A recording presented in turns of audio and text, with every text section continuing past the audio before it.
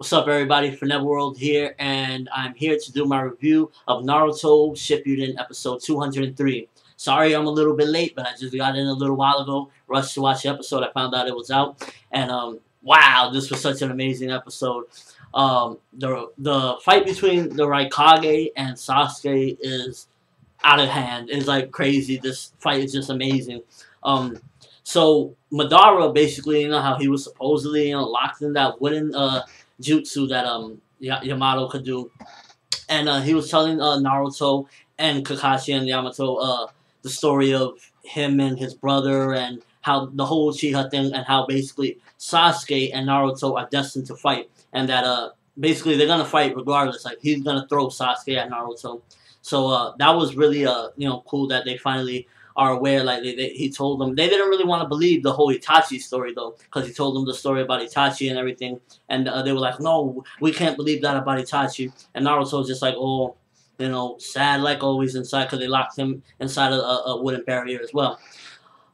So back at the fight with Sasuke and the Raikage, but get this, Sasuke starts using the black flames, the Amaterasu, I believe. Correct me if I'm wrong, I'm sorry. And he keeps blasting it around, and the Raikage is so fast that he's moving out of the way.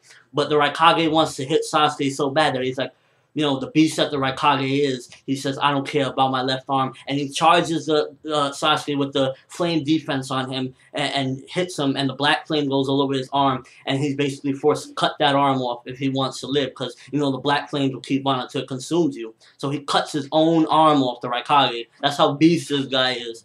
Then, right when the Raikage is about to kill Sasuke, Sasuke's on the ground. I believe he already activated his Mangekyo Sharingan. He has blood coming down his eyes and shit. He's on the floor, and Gaara comes out of nowhere and stops him. And he's like, and the Raikage, he's like on that roid rage, and he tells Gaara, explain to me right now why you did this, or you're going to be punished.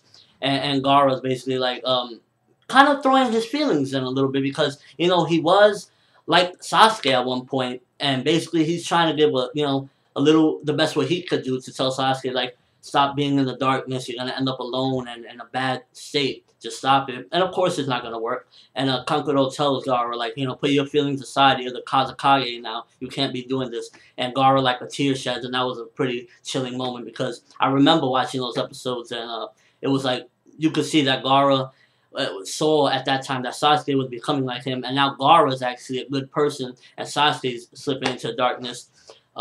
Amazing episode, really awesome, and Sasuke activates at the end of the episode. Sasuke has that big thing, I forgot what they called it, but it's this big black aura behind him, and it was just, whoa, that's how the episode ends. It's like some big monster. It's the third form of when somebody activated both of their Mangekyo Sharingans on both eyes. So the next episode is going to be even crazier.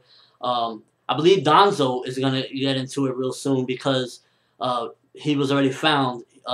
He was already found as well. So that's going to be coming up real soon. But overall, this was an amazing episode, man. Naruto just keeps on, like, every episode so far since it started back on canon has been really awesome. Hasn't really been a letdown.